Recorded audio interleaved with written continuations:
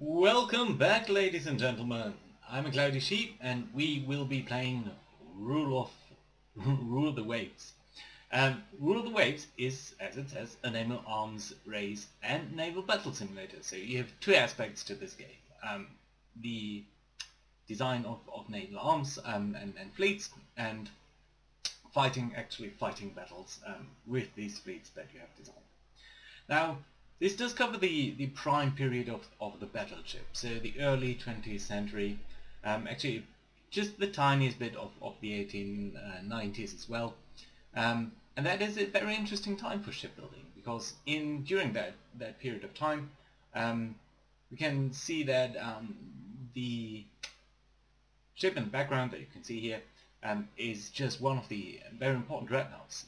As probably most of you might know or not, in 1905 the British built actually a completely new ship design. Before that, ships were really kind of a mixed batch of things with a couple of cannons, and they started out with this dreadnought concept where you have some huge guns. Just compare that to these people over here that were capable of firing on the enemy. So we will be playing this nice little game. I'll talk you through it. Over here we can pick our starting nations, and all of these can be very interesting ones. We will be going with the US of A. So typical process over here. You can see that there's a game naval budget and a historical budget. We could play with either. But with the US, I think it's more interesting to go with the game naval budget.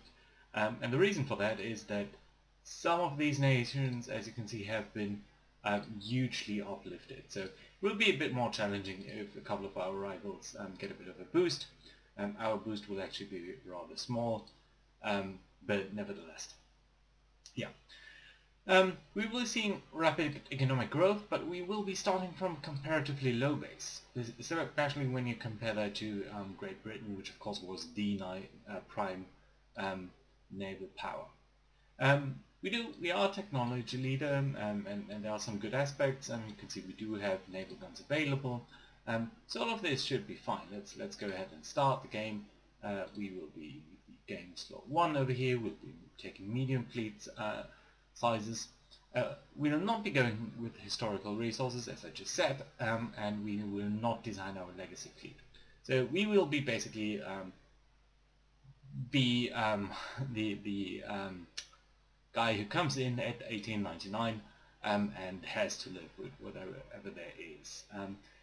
We could also play with varied technologies over here. That does mean that technologies are a bit less uncertain. So we don't know exactly what will be good concepts to have, and that would be very interesting. But for now, I think it's a bit more, let's go along the historical lines and see what we got. So this is actually the main screen of the battle, and as you can see, it's rather fancy. So let's look at the map first. So here you go, this is the world. Let's zoom out a bit, so we've actually got everything on it. You can see we have a couple of bases, and so does every other naval power in the game. The naval powers that are there are over here, and this is a very important aspect of the game. This is the tension part. So once the tensions with one of these countries gets too high along these lines, or along this line probably, we'd be probably getting into a war situation with them. So, but for now, you can see everything is pretty low, so nothing too bad going on there. We do have a budget down here, so we have an annual budget of $92 million to build ships. That boils down to these monthly rounds down here as such. So 7.7 million, a lot of which we are spending on maintenance and construction and research. Actually, I think the first thing that we'll be looking here is the research screen. As you can see, there are a lot of areas where research is going on that has culminated in these guns over here, and we'll talk about that in a second. But for now, you know what, before we actually go into that, let's look at the ships that are in service. And let's look at the New York class. So these are all the ships, and you can see the type: battleship, heavy cruiser, light cruiser, destroyer over here, and we'll be looking at the New York class battleship over here. Yes, and this is the graphic of the game. We can actually render a picture for this. Yeah, generate a picture, please. Generate. So we could say that this is probably more or less the ship. Let's add a couple of things. We won't be doing that too much, but just for now it might be nice to get a bit more realistic feeling. So we could also play around with this a bit, but so it's a bit like that. Yeah, why not? Come on, let's do, yeah, use an exit. So main thing though is that this is a ship with 4 12-inch guns, front and back over here, 16 6-inch guns, these are the ones that you can barely see over here, and 12 13-inch guns, which are not displayed. It also has a couple of torpedo tubes and quite a bit of armor, although for a battleship that's actually not too much. So we do have belt armor, deck armor, so from the top. The turrets are separately armored, and the secondary weapons here are also slightly armored. And this is the conning tower, so the command central of the ship, and all of these are armed with, well, 8 inches or 7 to 8 inches of steel. So let's have a look at our fleet here. So we only have New York class battleships, which I like. We do have 2 types of heavy cruisers. One of them is actually much heavier than the other one, but that's fine. Also you can see the speed over here. By the way, there's a small description of the guns and the maintenance that we pay for this. We can also look at this design of this ship. So let's open the design, and as you can see, and as can be expected of a game like that, there's a lot more information going on. So you can see all the armor over here, you can see the displacement in tons, the speed of the design, the gun layout of the main guns, the secondary guns, the tertiary guns, torpedo tubes, all of that basically. We do see that we are slightly overweight with this design, so it's a bit more than its nominal tonnage, but it's not too bad. So that's fine. Let's also briefly look at our heavy cruisers. First, the true heavy cruisers, so 2 9-inch guns and single turrets over here, and a couple of smaller guns. So it's not actually that far away from our battleship, as you can see, in terms of the secondary battery. Although, of course, it will probably have a lot less armor. Can we actually look at that? Yeah, well, not that much actually. I believe the New York class had 7.5 inches, and this one's actually more armored on the conning tower. So, yeah, it's a pretty strong ship as well. The Pittsburgh over here, though, is probably a lot less so. Yeah, there's 4 turrets of 2 guns each, so the broadside might actually be, oh no, these are just 6-inch guns. So I'm not sure about how I feel about that. One type of light cruiser, yeah, I guess that's fine. You can see one more thing, that, you know, the speed over here. This L designation means that this is suited for long-range operations. Destroyers over here, yeah, that looks fine, I guess. You can see that the Decatur here, on the other hand, is designated for short-range operations, so it's a bit more geared towards, yeah, short being on station and more of coastal things. Progressively, of course, the destroyers are really tiny, with just 1 little gun and 4 minor guns, but 2 torpedo tubes, which you can see over here, which are above water, but which are not that interesting to us. So, that being said, let's get back to research. First of all, I want to increase our budget for research a bit. You can see that currently we are spending $600,000 per month, and we want to up that a bit. We can also set priorities for our research, and I definitely think that we want to have better guns with a high priority. We also want better just general ship design, better turrets, better damage control, fire control, always a high priority. Construction, yes, all that is fine. We'll be looking a bit less at submarines, to be honest, and a bit less at torpedoes, so that the high priority ones do get a bit of upgrades. Other than that, I do think this looks really good. Should see a bit more money going into research here. Or even go to 11%. No, 10% is the most that we can do. So that's fine. These are the ships that we do have in service. You can see most of them are in fact, in North American East Coast. So over here, and that is indeed what we should see here: 5 battleships, 2 heavy cruisers, 4 light cruisers, 15 destroyers. And you can see that Great Britain, in its places here, over here in Canada and British Virgin Islands, I want to say, do also have a couple of ships, but not quite as many. You can also see that they do have a bit of basing capacity, whereas we really have quite a bit of that. So that looks good. We do have 1 cruiser over here staying in Southeast Asia. So that's a bit of a colonial ship, and that I think is fine. We do need to place some tonnage on foreign stations, just to make sure our prestige, which is the primary wind indicator, doesn't decrease too far. National unrest is not meaningful for now. The dock size is okay, and that determines obviously how big the ships that we can build are.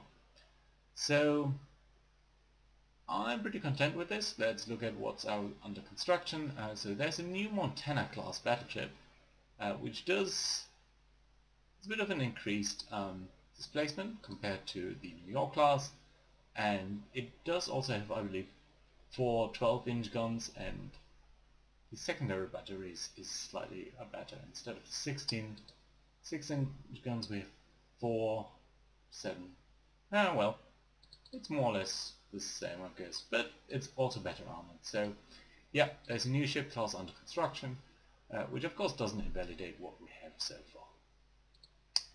Also light cruiser Olympia class, so I guess that's new as well. Yes. Let's deal with that. 22 speed, but not the long range designation. Ready in 10 months at a cost of $700,000 per month. So about $7 million, which you'll notice is about a 12th of our annual budget. 8 5-inch guns compared to what? 12 4-inch guns. Not sure what really is better. And lastly, a Brooklyn class heavy cruiser. So more of these. Yeah, I think that's fine.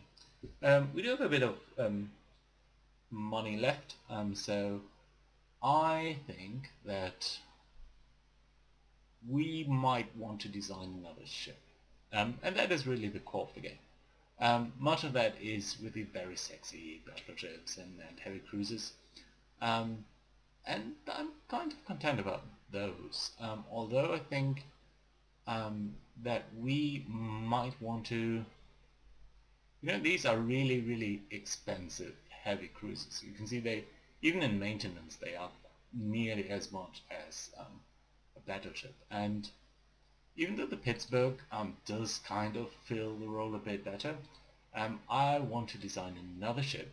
So let's clear this. Let's pick a heavy cruiser, the San Diego class. We do have this outer design ship, which I think is a good first indication of what you could build. So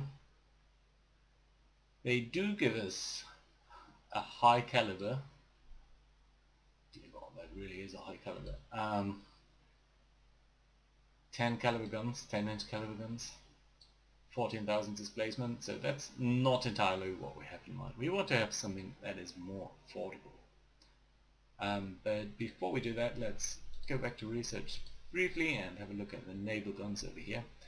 We can go up to 12-inch guns, that's in fact available, but only at a reduced quality. And 10-inch guns, on the other hand, are the one gun that is, or the heaviest gun that we have that is at least at normal quality.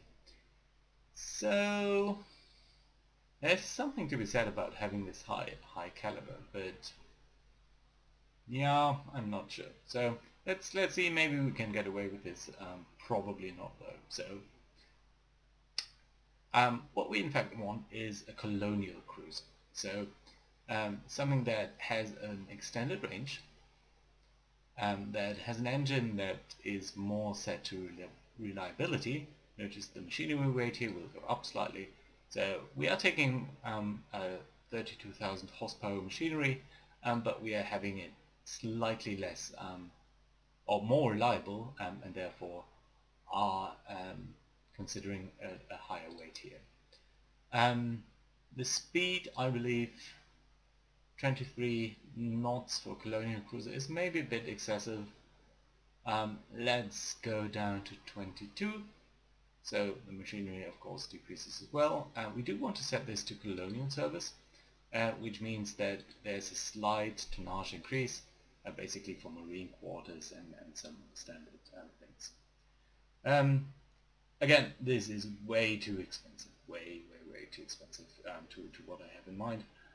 So we really want this to be more like maybe 9,000 tons. Let's see if we can do that. Of course, right now we can't, because the game just decided not to do that. Actually, you do want a forward gun in a double turret, and we want an aft gun in a double turret. Caliber 10. Yeah, we have 3,000 tons over our displacement, so that's no good. I think it's prudent to turn down the number of secondary guns. 8, 4 on each side. Yeah, that looks good. We might get by without using tertiary guns. By the way, I can show the turret arcs, so that's fine. And I think we will be relying on much less belt armor. Belt coverage normal, I think, might be fine. The extended belt is going to be a lot less. The deck armor, so the top armor, basically 1.5 I think is fine. Extended deck armor 1 is okay. Still a bit overweight. The turrets, I think the turret top should at least be 2. Secondaries can be 2, that should be big saver. 2 is a magic number because at 2 splinters can't penetrate you. And for secondary guns at 2, the game will consider that you are using shields, so gun shields rather than fully enclosed things. I think we can, yeah, so use that as gun turrets, even though the graphic here is slightly off. I think the conning tower can be more like a 6. The turrets maybe 4. Still a lot overweight. 10-inch guns maybe really are a bit,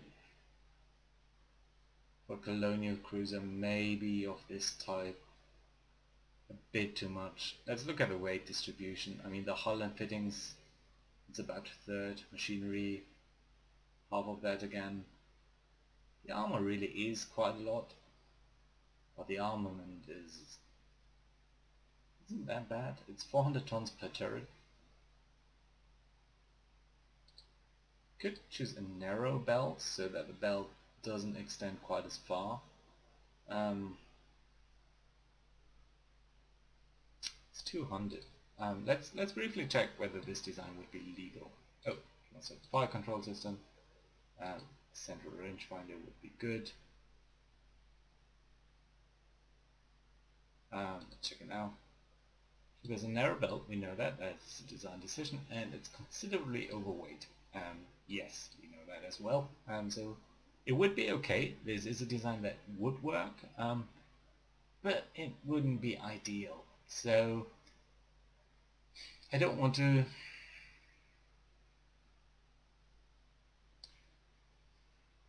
I mean, we could say that, you know, being on station somewhere, it doesn't necessarily need the long range.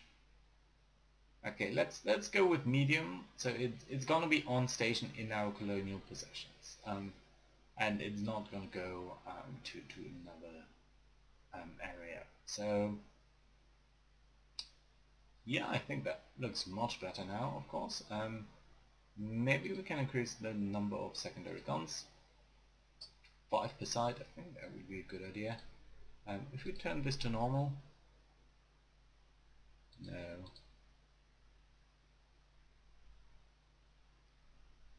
I think I'm fine with narrow. The difference between the belt and the extended belt isn't that great. The turrets can maybe get a bit more armor. Yes, that's lovely. What if we turn the extended belt up a bit? Yeah, that looks good. No, I think that's going to be fantastic. So San Diego design does have a narrow belt. That's fine. We have saved it. We want to go build one. So we will pick one ship, of course, the San Diego itself. We will build one for now at a cost of 34 million US dollar. Note that this is much more than the ships that are currently built, because the game considers those to be somewhat built already, and will take nearly 2 years to build this. And this will be one of the most interesting aspects of the game, to balance building new ships versus thinking about, you know, waiting for one more research tick, maybe getting something that is slightly better, and then, you know, trying to go along. Ultimately, our maintenance cost here is only slightly going to be slightly lower than with Brooklyn class, but I still believe, you know, with four, in fact, 4 10-inch guns, you know, we have a much better ship at a lower cost. So at least for what it's supposed to do. So yeah, I'm going to be fine with that, and the game is now going to tell us that the first ship of any class generates extra costs, which is about 10%, a bit less in this case, so that's going to be fine. So the monthly build cost will in fact be, I think, a bit above 1.7 million. So here we go, San Diego. Oh yeah, no, it's pretty close to that. Here we go. So San Diego being built at a very high cost, of course. It's eating up all of our budgets, and that is in fact not very good. But I still believe we should try to go ahead with something like that. Since our monthly budget is now a bit strained, I would say, I'm gonna halt the construction of the Olympia for now, so that we do have some monthly balance. So, enough talking about this. Let's advance the game. Before we do that, let's briefly look. Yeah, we do have some coastal fortifications, especially in the eastern US. The no ships sunk, of course, and I don't think there's much to be said about this. These blue lines are what areas are connected, but other than that, really, I think things should be self-explanatory. So, oh, by the way, we could go ahead and briefly check our own possessions. So, as the US, of course, we do have a lot of possessions in the eastern and western North American coasts. So, North American East Coast, North American West Coast. There's a lot of US basing capacity here. There's some bases in the Caribbean, Guantanamo Bay, Puerto Rico, and Panama, and that does give us basing capacity. And there are not that many competitors over here, maybe the UK, somewhat. The home markets or home regions of most of the Europeans are either in Northern Europe or Southern Europe, Mediterranean rather, over here. There's some colonial possessions of everyone in Africa, except us. We do, however, have the Philippines and Guam over here. So, and that's about it. Something we will see about the dynamics of who we go to war with later. We do have a limited capability to decide that. We are really considered to be the head of the fleet development, and you know, the president will ultimately decide who we go to war with. although we can steer him somewhat in one direction or the other. From my point of view, I would like to get maybe a base in Northeast Asia, because Japan over here might be one of our rivals, and it would be a good idea to have a base over here. A base in Europe will probably be very difficult. Southern Europe might be viable. Alright, I don't think I need to talk a lot about these things. Building ships, building submarines, building forts, that's pretty straightforward. We can train our fleet for gunnery, night fighting, torpedo warfare. We can pick a lot of the different sort of ammo layouts and that sort of thing, but for now, I'm going to shy away from that. Gunnery target would mean that the maintenance is a lot higher, and that won't work right now. So yeah, let's advance one turn and see what's going on. So Germany is starting to produce a destroyer. We can maybe have a look at what ships they do have over here. So the G8 class, I believe, is a 500-ton destroyer that we know pretty much nothing about. Yeah, but that's fine. In fact, they don't seem to have any destroyers right now. We do have quite a lot of battleships. Yeah, well, oh wait. Next turn. More destroyers being built, not much else going on. That's fine. Yeah, more. Let's get to at least one bigger decision. More commissioning actually of destroyers and being built.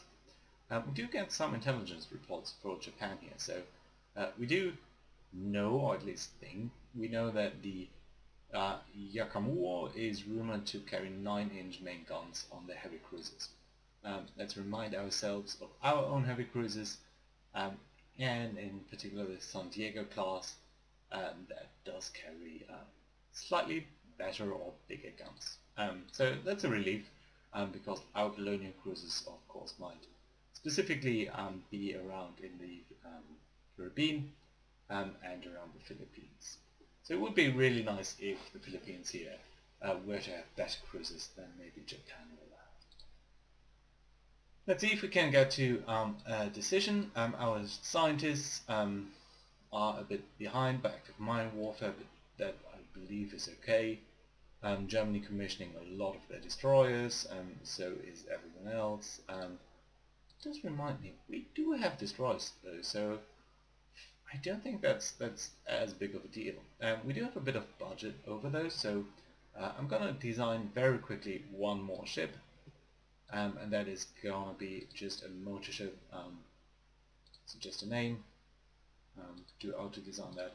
So that's a tiny little 200-ton patrol boat, basically, without any armor, with tiny little guns, and a bit weight remaining. So yeah. Okay, that is probably not legal because the caliber of the secondary guns is smaller than the caliber of the main guns. Let's check that. Yeah, and that is indeed an error. That we must correct. So yeah, let's check whether that is okay. Too many or yeah, so it can't even carry that many guns. Let's check it out. Okay, so yeah, that looks okay. It's not going to be a great ship. Can we increase the speed more? 18 knots. Yeah. So that's fine. Yeah, let's use it. Motor ship. Yes, we want to build quite a lot of these actually. Maybe around 10, so we can patrol our coast and all that. But the monthly build cost is not okay for that. Let's limit ourselves to 1 to get the prototype. That does cost a bit extra, but that's going to be done in 6 months. The other ships are coming in Oh, this one's halted, yeah, and the other ships are coming in about 1 to 2 years. Last turn. Yep, so more ships being laid down, a lot of ships being commissioned by our potential rivals, but the Montana is slightly delayed, so delayed by about a month, at additional cost of course, but that's the way it is in shipbuilding. But anyway, we will be playing this game. We've played half a year now. Nothing too serious now. Let's buy a bit, just a tiny bit, on Russia, because they are getting slightly threatening over here, and I might indeed like if we were to get the Liucheng Peninsula in a future war, maybe. And we'd like to know a bit more about their designs. That being said, it's been half an hour. We can briefly have a look at what the enemies are currently doing. We can see that our budget is somewhat in line with a lot of these players, a lot larger than Japan or Italy, but tiny compared to Great Britain. And in fact, we do not have a lot of tonnage in battleships. Especially the UK is really dominating in battleship tonnage. Both in terms of even when we consider what we're currently building. Other than that, that looks broadly in line with what everyone else is doing. Russia may be focusing a bit more on heavy cruisers. Light cruisers is very far behind, especially Great Britain, but also Germany. Destroyers, I guess, yeah, that's broadly okay. Armored merchant cruisers, motor ships, that's fine. Okay, so we will be looking to expand, especially our light cruiser fleet, a bit in the future. But that's gonna have to wait until next episode. Thank you guys for watching, and I'll see you again soon. Bye bye.